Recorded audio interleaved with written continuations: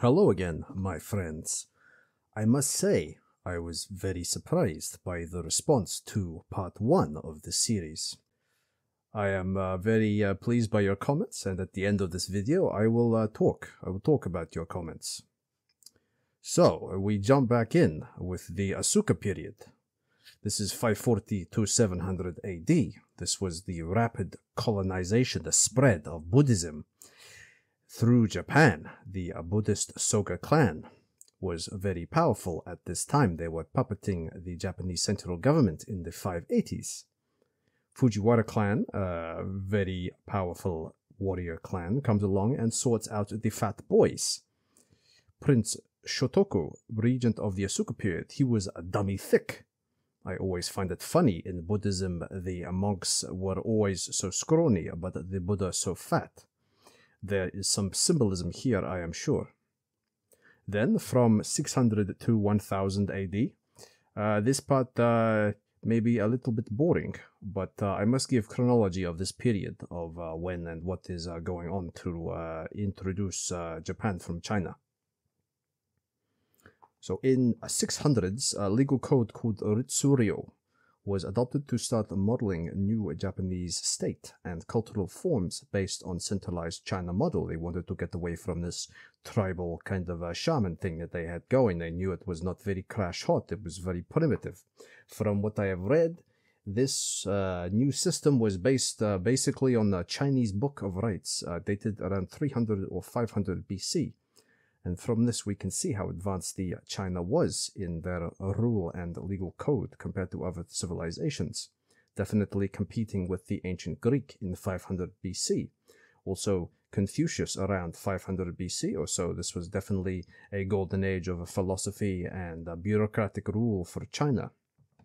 Then, in 700s AD, a guy named Tenmu, probably emperor, wanted to build a mythical legend about a Yamato ruling dynasty that they descend from, the sun goddess Amaterasu.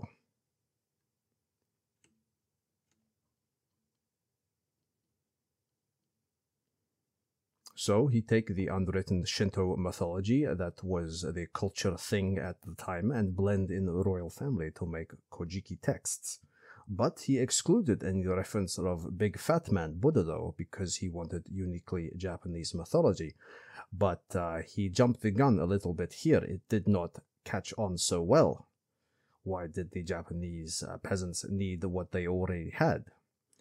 But here we see beginning of divergence from China culture and emergence of Japanese culture. That is the sentiment of the rulers to do so, but they were not quite ready.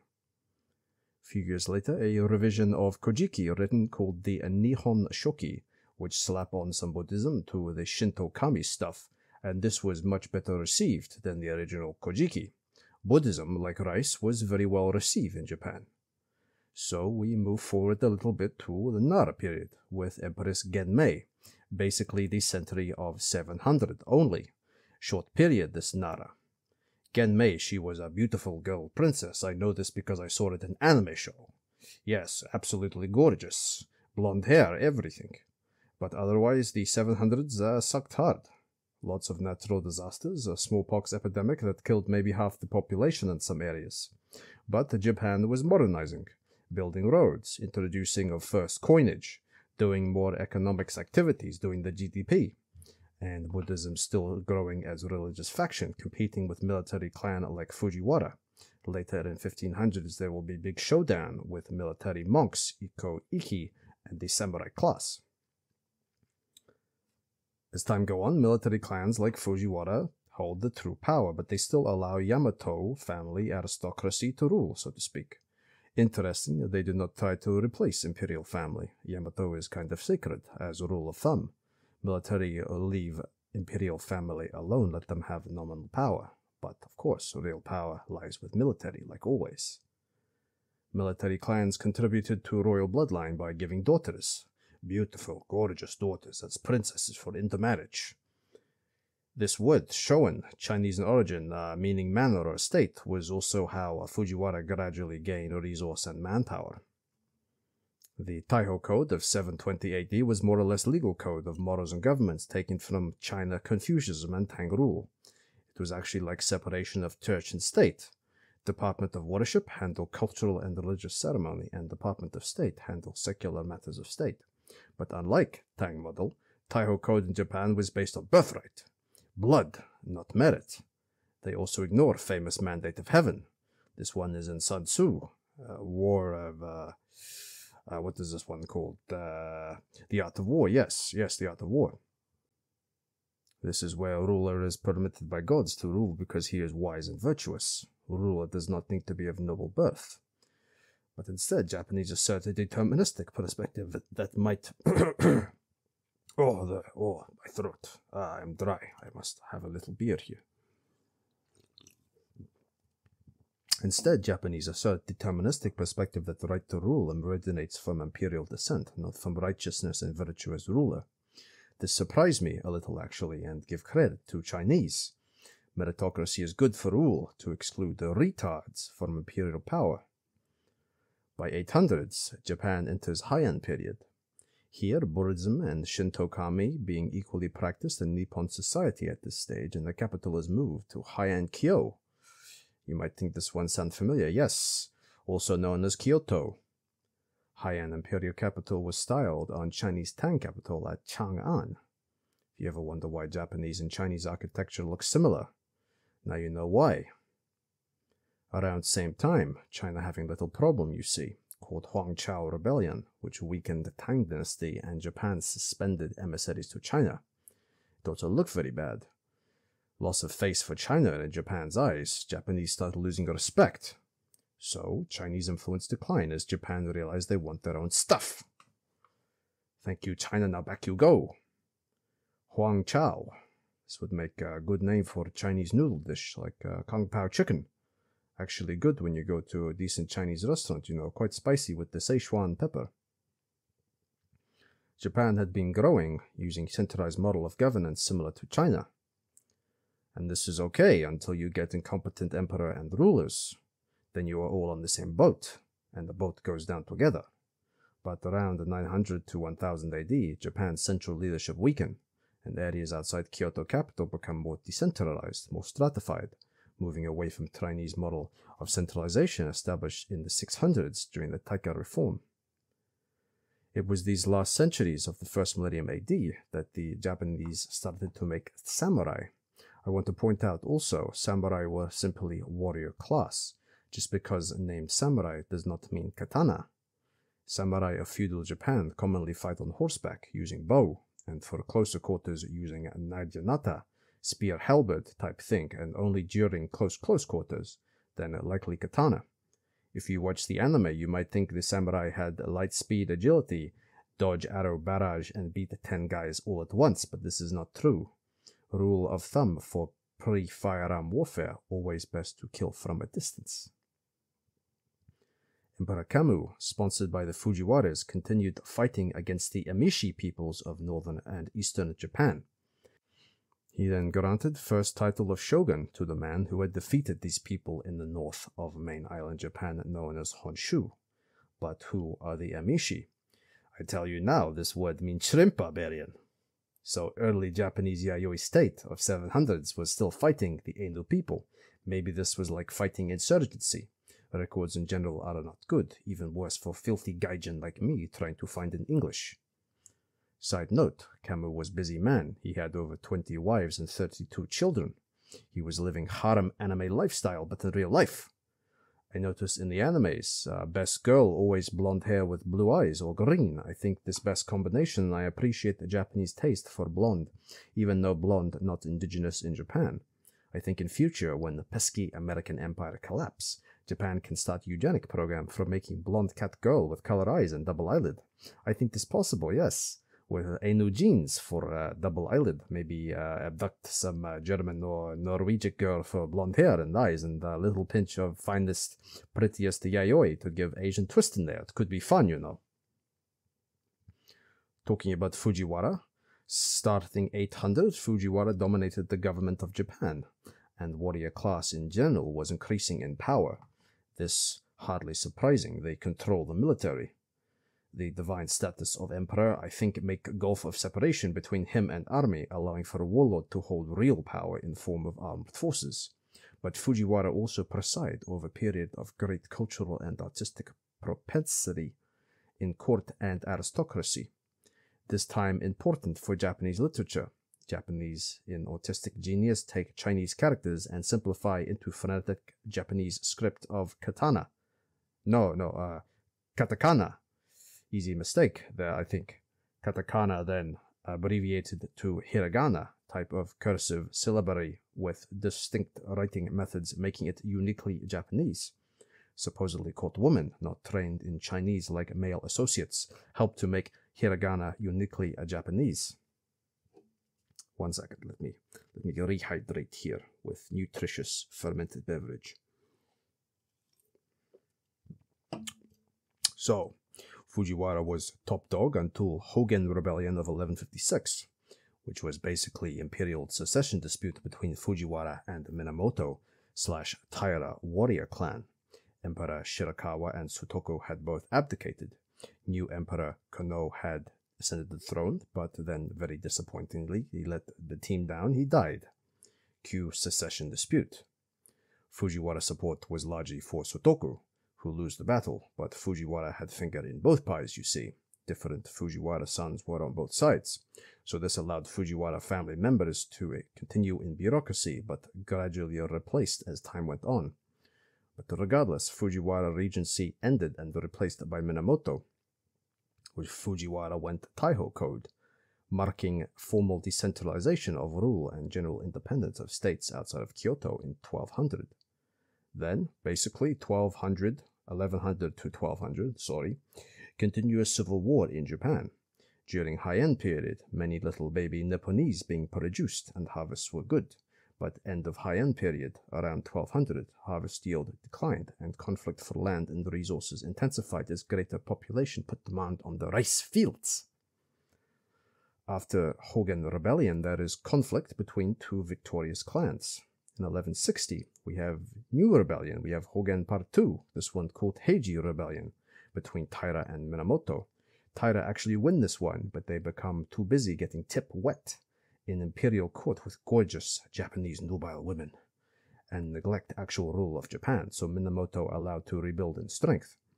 But Minamoto come back hard in Genpei War, defeating Taira and creating Kamakura Shogunate and Kamakura period from 1185 to 1333.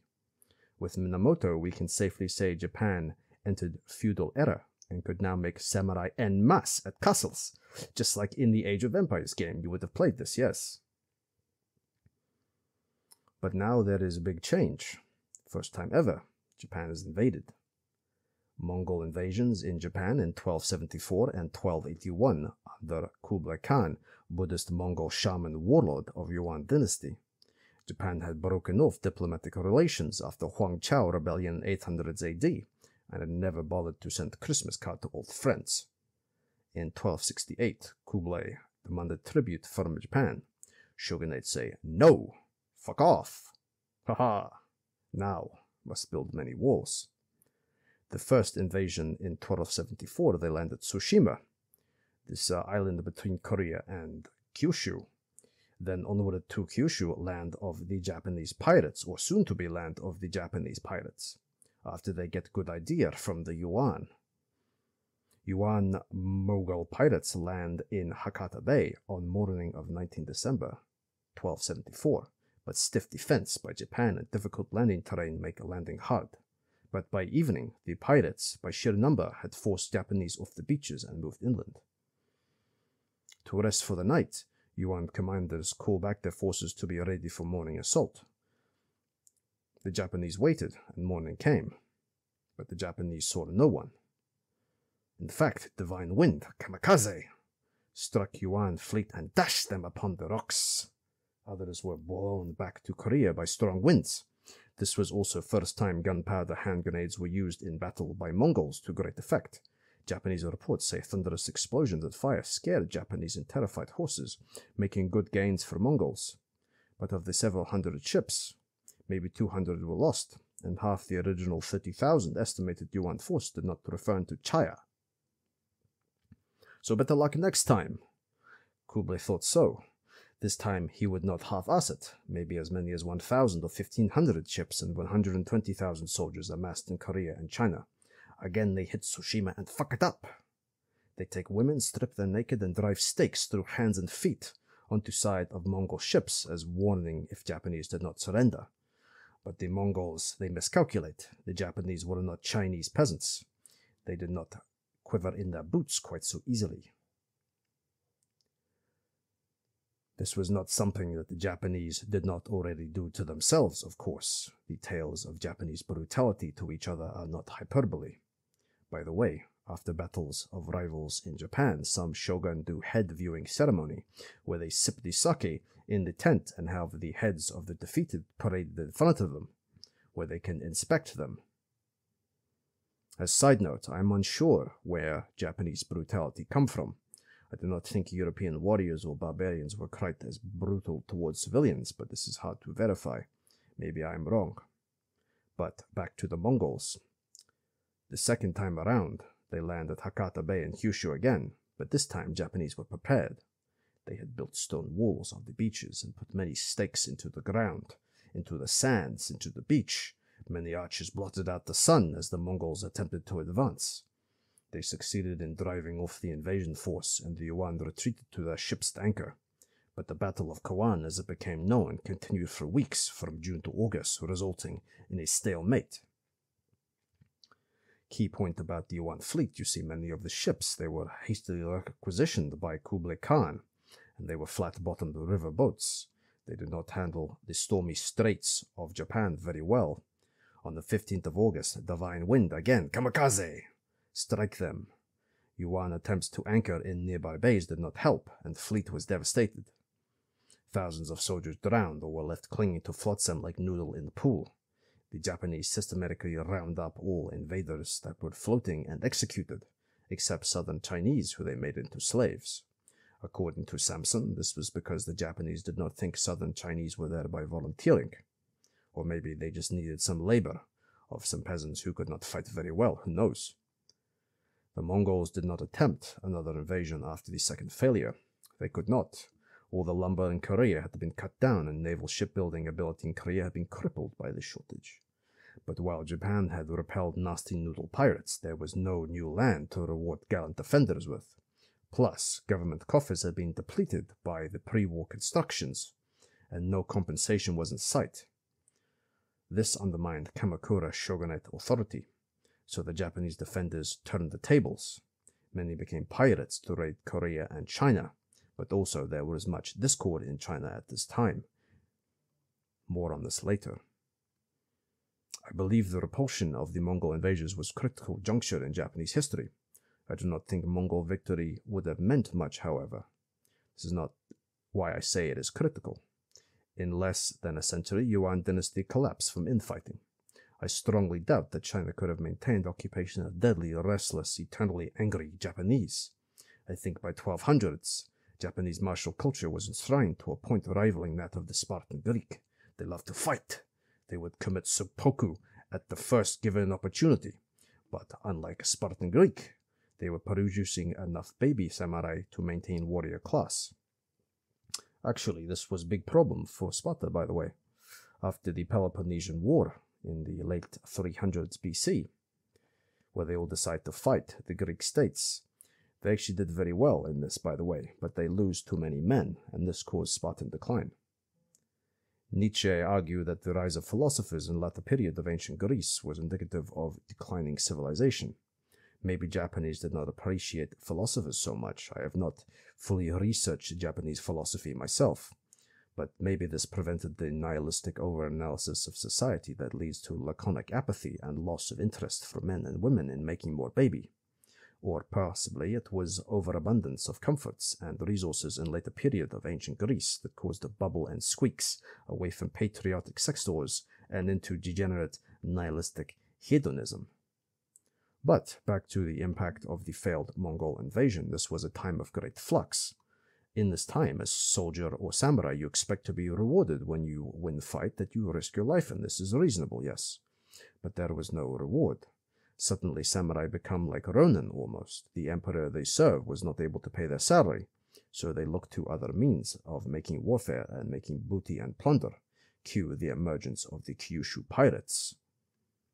From 1250 onwards, agriculture output increased due to new knowledge of fertilizer and irrigation technique, use of iron tools and double cropping. Famines and epidemics decreased, and Buddhism, before only for nobles, started to spread to peasants in Nichiren Buddhism form. Samurai started to adopt Zen Buddhism en masse, but by this point, the samurai decided it was time for a change of leadership and rallied around Emperor Daigo-go-go-go to dethrone Kamakura shogunate in 1331. This worked, but then he tried to consolidate power around imperial rule and revert to civilian government instead of de facto military government that had been in place the last 150 years in the Kenmu Restoration of 1333. Samurai recognized what was going on. They were not stupid, you see, and he was exiled to the Okidoki Islands soon after. So with Daigogo having Gogo into exile, Ashikaga Takuji took over, and this was the first shogun of the Muromachi era. According to Zen master Soseki, Ashikaga, he was cool guy, you see, very zen, mandate of heaven, all this. There is some other stuff going on as well, like division of imperial court into North and South court with separate emperors, but Ashikaga put an end to this circus, choosing North Emperor to be only emperor. Shugo lords, like regional military constables, began to emerge, a far cry from earlier times of centralized power. Over time, Shugo grow into daimyo, who become vassal of shogun. I find different words for these feudal lords very confusing, by the way. Same in English with baron, lord, count, baroness, whatever. But regardless, they had some soldiers, so their vote mattered, you see. Japanese soldiers had taken lessons from the Yuan invasions and decided to become the swashbuckling pirates. After Kublai Khan died in 1294, the Yuan dynasty became soft, it fell apart, and the Ming dynasty took over in 1368. This was great time for pirate raiding all along Korea and China. Ming dynasty reached out and tried to re-establish relation to help stop the raids. But to little result. Yoshimitsu, next in line from Ashikaga, say, okay, this good. And Japan trade minerals and excellence sword Japanese katana cut through tank in China for silk and fine goods. Zen Buddhism, Shinto, and Confucianism all see renewed interest in Muromachi period as well. But before we move into the famous Sengoku period, or Warring State period, we should take a quick detour to talk about the pirates. It was in 1300s that Japanese pirates, or Waiko, became notorious in Korea and China. I used to wonder about this anime, this one called One Piece, with Japanese pirates going on adventures. I never watch it because the animation make me want to claw my eyes out, but I hear it is very popular. Now I know why this anime is thing in Japan. Conquest of the Wacko pirates. It is not just fantasy, it is real. So, three things bring these Wacko about. The ignition of idea of raiding in the conscious of the Japanese warrior class from repelled Mongol invasion. The decision to banning foreign trade by Ming dynasty. This very, very poor decision, by the way. Weakness of central power and public order in Japan after invasion. Like I said, samurai were very upset with both emperor and Chinese that no booty after the beatback of the noodle pirates, so they decided to go and liberate booty themselves from their invaders. Also, Aryan-type vigor and power of the samurai warrior spirit and commercial interest that Japanese society had generated after centuries of stimulating civil war and growing trade. You know, I find this interesting. You know, normally the civil war is something that weakens countries, but in Japan it only made them grow. Made them stronger. Yeah, these guys are nuts, huh? The final point is actually very important. It was not simply desire to trade that spurred on piracy. It was also necessity. Japan was growing fast in population and prosperity and needed cheap Chinese toys, I mean foreign commodities, to continue this growth. As I said in the past video, the resource situation in Japan is quite poor. And this is also one of the main reasons they extended out into China, Manchuria, and Southeast Asia during World War II, which prompted America to sanction them. But this is very long story. This one, maybe I will touch on this one in later video. So, under the Ashikaga Yoshimitsu rule, the shogun, he was quite good, you know. He ruled from 1370 to 1410. He was able to restrain the Wako pirates. He was able to keep order. His concern was retaliation invasion by Chinese, but I think also disruption in trade that these pirates were causing. But after Ashikaga died, the pirates get back to it with renewed vigor. Political order deteriorated into succession dispute on war in 1470, but more on this later. But you see, the pirate, he was not just about trading, looting, and pillage. Because Chinese coastal population could not trade by imperial Ming decree, there was illicit bootlegging and pirate trade for anything Japanese in demand. By 1300, centuries of fighting had perfected Japanese swordscraft into legendary status. Side note on Japanese metallurgy, by the way, Japanese iron ore, known as mocha tetsu, because it looked like a black mochi cake, very high in iron content and very low in sulfur and phosphorus. These two, sulfur and phosphorus, they make the iron, they make it weak. They make it brittle. So this ore, it was great for making swords, just as good as Swedish ores, which I think were quite legendary in the 20th century. I think still today, the Swedish steel ores, Swedish steel is very good. It is thrown around sometimes when you shop for boutique kitchen knives. You know, you get the Japanese steel kitchen knife, and then you see the Swedish steel kitchen knife as well. This one usually stainless. We also see first glimpses of future Toyota Corporation steel metallurgy perfection that cheap Chinese steel could not compete. The Nippon swordsmiths perfected the furnaces, tempering, and metallurgy treatments of the steel that distinguished their swords from many others. This is a very interesting topic, actually. I would like to talk more on this about these methods that they perfected. I read that the Chinese swordsmiths, they had been building a somewhat composite blade. They would use a soft, ductile iron core, and they would weld harder surfaces above that to make the cutting edge, and this would make a flexible and durable sword. But the Japanese swordsmiths, you see, they perfected this process. They perfected the folding 1,000 times. You know how they say when they first start. You know, with this iron billet, this impure billet, they keep folding it and beating it, and this beats out the impurities. Supposedly, this billet, it would lose up to 90% of its weight after this process. But the sword was incredibly high purity carbon steel, which is excellent for maintaining a keen edge. These swordsmiths, they also perfected the furnaces, these tempering and metallurgy treatments of the steel that distinguished the swords from many others. I read something about they were using special clay with olivine. This olivine clay, this olivine is, I think, a silicate mineral. It contains a high level of iron. And that the temperatures that they were forging the steel, this olivine in the clay, it would liquefy on the surface of the steel and form as like flux to draw out impurities. So this is a very interesting topic. But back to the pirates. By 1500s, Kyushu was basically like Bahamas of the East Asia, a pirate haven. Think Pirates of Caribbean, except Jack Sparrow with the Chinese eyes, yes. The Koreans tried to stop the raids. They signed formal agreements for trade, but the Ming refused, so the raids continued. Some of these pirates were joined by Korean renegades and Chinese expatriates, and as time went on, they even established colonies in Southeast Asia. I think I read somewhere that there was a colony in Vietnam and possibly Cambodia, these pirates. There was some Japanese that had gone very far inland, but I have not read this in a long time. I do not know where I read either. But with piracy and trade came the Portuguese and European culture and technologies, but more on this later. So going back to the Japanese history, around 1480, regional daimyo were ruling completely independent of shogun, which had lost most power.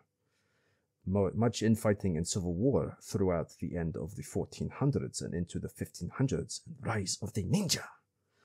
Much subterfuge, and spying. At this time, also with poor central government, very good time for Western foray into Japan. In 1543, trading ship blow off course from China and land on Tanagashima Island near Kyushu. And with this ship came Portuguese traders, and with the Portuguese traders came the musket. Yes, guns, very good. This new technology is excellent, yes. In 1550, Jesuits also arrive. Francis Xavier, this guy, he arrived on Kyushu Island. So while rulers fighting throughout the 1500s, Portuguese are expanding very nicely. The Portuguese Empire at this time was expanding very good. They had Brazil and I think a few other places, yes. And with the Portuguese came the Catholics, the Pope, as well. Then in 1571, Dom Bartolomeu, also known as Omura Sumitada, gave little village of Nagasaki to the Portuguese. Yes, you heard right. It does sound a lot like Nagasaki, first Portuguese colony in Japan. But regardless of war, Japan was doing very good in economic prosperity. Like I said, they seem to thrive on this war. It stimulates them as though you are jumping into cold bath. It wakes you up. From 1390 to 1450, the Japanese population increased from 6 to 10 million. This is quite a large doubling in only 60 years. Commerce was doing very well, and the merchantman was very happy. Wide-scale minting of coins for everyday use in Japan emerged, and Japan shifted from barter to currency economy. I had to say a note about the coins. The coins were in use earlier, but they were, they were not suitable for wide-scale circulation. I do not know exactly why this is. Maybe they were made out of gold, and the peasants could not afford to have a single gold coin. But I believe when this wide-scale minting occurred, they were made from, say, copper, and they were minted quite well, uniformly, not just stamped with a hammer. So the Ashikaga shogun at this time, Yoshimasa, was a bad politician and military leader. He really was. But that said, he played a critical role in cultural development, and for this I think we owe Yoshimasa a lot. Things like ikebana flower arrangement art. Yes, same with this bonsai, this little baby tree that they grow. Japanese gardening. Also the funny Japanese no. That is not no, but N-O-H, this no theater, and this very quaint little tea ceremony. This one became popular in the 1400s. So returning again to Sansum book, the recurrent civil wars before 1600 were all in essence struggles for the possession of good rice lands, and feudal society was based primarily upon the conditions of the tenure of those lands. Though other grain crops, mostly unirrigated, such as barley, wheat, and millet, together with vegetables, mulberry, and tea, are grown in fair quantities in soil unsuited for wet rice culture, rice has always dominated the agrarian society of Japan. This has been mainly a matter of tradition, for rice has always been the preferred diet of the Japanese people, who do not willingly eat other cereals. I find this to be quite interesting, because you will actually you will see wheat feature in Japanese cuisine. In fact, I would even argue that this wheat features more in Japanese cuisine than it does in the southern Chinese and Southeast Asian cuisines, especially Southeast Asia. And this is because the climate of Southeast Asia, and I think also southern China, is too wet and humid for wheat. You see, wheat is susceptible to a fungus. One of these fungus is called ergot. And this ergot is a toxic psychedelic fungus that grows from the ear of the wheat. It looks like a little rat turd, and they grow out from the wheat. They parasitize the wheat kernel. And if your rice becomes contaminated with this ergot, not only is it a toxic, but it will cause terrible psychedelic hallucinations, psychosis. This is one of the explanations of the Salem witch trials, that their wheat had been contaminated to some extent by this ergot, and they thought that these women were witches. But who knows? They might have just been witches. They might have been casting spells and had the black cat. who knows? But what I do know is this ergot. It is very toxic. Coincidentally, also the ergot is the precursor for the psychedelic LSD, which goes through a complex chemical reaction, very complex reaction. This one to make this psychedelic they put on the paper that the trippy hippies quite like. Yes, so back to the cereal. I think in northern Japan, where the climate is too cold and too dry for the rice, they have more wheat. But I think typically the cuisine is determined by the climate, and if it is warm and humid, then it is not suitable to grow wheat. I think now we are approaching the 40-minute mark, and I will take some time to address the interesting comments I had from part 1 of this series. Just for a note, part 3 will be about Sengoku with Oda Nobunaga. This man is a favorite of mine. He's very cool, very, very cool guy. Yes, but that will be for the next part. So I will address these comments. I will address them now. Starting with Gojo Burt. Yes, I do appreciate your words. That is strange zeitgeist in the Western nation right now to paint all cultures and people as the same. I think this devalues the achievements, the unique achievements of all these different civilizations and cultures, actually. Even to discuss these differences, you can be called racist if you happen to be hanging out with losers. But several times I'm talking with people who are not of the same race as native people in country, and I like to know their origin. Some have a very interesting story. I've heard stories like parents were traders or high achiever and leave original country. Say Lebanese who are living in South and Central America. They leave Lebanon, say, during outbreak of a civil war or possibly during turmoil of World War I or World War II to go to Brazil. And they become very successful there. When you ask people, when you ask them questions about their heritage and they get offended, you can be sure that A, they do not know about their heritage, and B, they are not worth your time. So do not ever apologize for asking questions like this. If I offend, I do not really care. I am a bodybuilder, and I am boxing as well.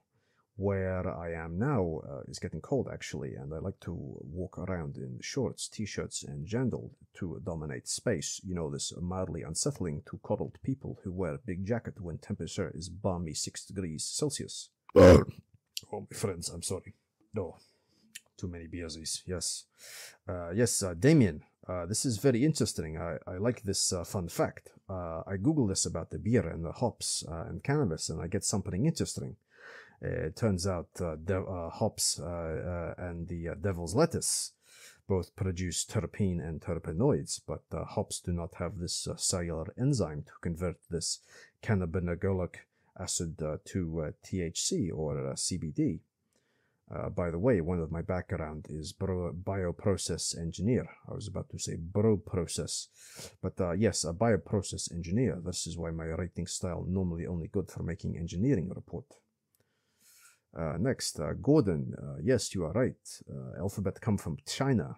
I think I explained it in this video earlier on. But I think China technology progression was good up to maybe the 1500s, like you say, but they did not respect other civilization, especially Europe, thinking they were still doing a mud hut, caveman like in Neolithic. I think Marco Polo was first European to properly explore the China. I read somewhere that when he arrived, imperial court provided translator who could speak Latin, because they still believed that Latin was a dominant language in Europe. Maybe this from Byzantium or even Roman contact. Suggest last proper contact with Europe maybe in 1st millennium AD or before. But trade is essential for technology advancement. And you see, geographically speaking, Africa formed barrier to trade with Europe and Asia until the Horn was circumnavigated. So it was difficult for the Europeans to actually get over to China. It was quite difficult. I think it required overland route, and then you had to get the ship. So it was a long hike. That has since been fixed with the Suez Canal, but this was built in, I think, 1870. China, however, was first in quite a few things. I think because of their organization, centralization in the last millennium BC, and yes, into the first half of the first millennium AD. Obviously, many things copy-paste from China to Japan until maybe 800, when influence began to decline. Next question, state of survival. This is a pay-to-win game, no? I think I used to see ads about this with the zombies. But yeah, yes, the legends. Yes, I already read about history, ancient religious ideas, book 1. This one had Levant, Middle East, Mesopotamia. I think also discussion of Paleolithic and Neolithic megaliths. You know, these Stonehenge type things. They are all over the world. You know, they look like stone tables, I think, in some places. And these stone tables, they are in India, Korea, many different places, which lends credence to the possibility of maybe some kind of single origin, or maybe something even deeper. I think Carl Jung discussed something called Carl Jung. He was a famous Swiss psychologist, but he discussed something a bit esoteric called the collective unconscious. This idea that all members of humanity have some concept of a higher divinity, and that is why religions have similarity that are geographically separated. Like when you compare the South Americans to the ancient Europeans, you will see some similarity, I think, in their very early Neolithic type religions. But yes, so this book, Ancient Religious Ideas, is from 1980s. But as I was reading it, I was digging into the archaeological finds that had substantiated what was being said in the book. And interestingly enough, there had not been a lot of archaeological finds since that changed the history books, so to speak, when it came to religious ideas. This book also revealed something else very important about these civilizations that are, say, older than the ancient Greeks. The question is, did you write it down, bro? Did you write down your belief system and your history? Did you put them in a safe spot so not get used as building material or burned in the fire? No. Well, then they did not happen. It is hard to research religious ideas when no surviving text, or hard to read, like for Sumerian cuneiform and ancient Greek Mycenaean linear script A and B. Side note, Mycenaean linear A and Cretan hieroglyphic, both which undeciphered to this day. These were from the Greeks, I think, between 1500 and 1000 BC. Not a lot. This is before the time of the classical Greek period that we all know, with Sparta and Athens and all these people. Something else, you know, this Rosetta Stone. But Rosetta Stone was only discovered by chance by Napoleon's force. I think there was a captain who saw this. It was in the walls of this fort they were rebuilding for defense. This stone that is beyond any kind of price. Its value allowed the deciphering of the hieroglyphics. It was simply used as a piece of building material for a wall. You know, this is what happens when these priceless artifacts fall into the hands of illiterate peasants. Yes, but I think that is. Oh no, I have one more comment. Yes. I know little about the Japanese and also Chinese Asian myth and legends. Unfortunately, State of Survival. I have not read this. I have a very long reading list, and I do not spend all day reading. Unfortunately, I have to work a normal job. I am not a tenured professor at university. But speaking about the Japanese legend, if you are interested in this, I would recommend that you play Sekiro. This game where you play as Ronin, shinobi, samurai type guy. This is a good game with many Japanese and Buddhist mythology. Many terrifying monsters in this game. These monsters, like how you say, the opposite to the Grecian Minotaur and Labyrinth, but kind of like with Japanese flavor. It's good, but this legend of immortality, it is the nectar of the gods, about adventure to strange foreign alien land to find special flower to bring long life. Fountain of Youth, this incredible legend, also very similar. To read from Wiki about the Fountain of Youth. Tales of such a fountain have been recounted around the world for thousands of years, appearing in the writings of Herodotus, 5th century BC, also in the Alexander Romance, 3rd century AD, and in the stories of Prester John of the early Crusades, which I think 1100 or so AD. Stories of similar waters also featured prominently among the people of the Caribbean during the age of exploration in the early 1500s. They spoke of the restorative powers of the water in the mythical land of Bimini. This is all very inspiring, these legends. They get the imagination going. They are fascinating. Also in the story of the Epic of Gilgamesh, this one ancient Mesopotamian story, very good. I highly recommend reading. But Gilgamesh and Enkidu, I think this Gilgamesh's tyrannical leader, and he is of somewhere in Mesopotamia, and he is brutalizing the population because he is bored. And the people pray. They pray to the gods, and they ask, please send something to get this Gilgamesh guy off our back. He is wasting the men and raping all the women. Yes, this Enkidu is sent this half man, half monster thing, and they become best friends, and they go on adventure, this Gilgamesh and Enkidu. But yes, later on in the story, Gilgamesh, he becomes afraid of his death, his own mortality, and he visits the sage Utnapishtim, the survivor. This sage, he was survivor of the Great Flood. This is a very interesting point, by the way, the Great Flood. This features in many mythology, which suggests that the Great Flood was not just a concept dreamt up in the Bible. It is actually in many different creation myths, I think 3 or 4 all over the globe. Yes, so Gilgamesh, he visits the sage Utnapishtim, the survivor of the Great Flood, and hoping to find immortality. And Utnapishtim directs him to go to the land, I believe was called Dilmun, and this place, he has to go through some numerous ordeals. He must get on this boat, if I recall, and go through this dangerous land of reeds. And after this, he has to talk with, I think, Adam and Eve, or someone similar, who survived the flood, something like this. And they tell him he needs to go, so he needs to first stay awake for 1 week, which he fails to do. So he fails to this one, and okay, so he walks away.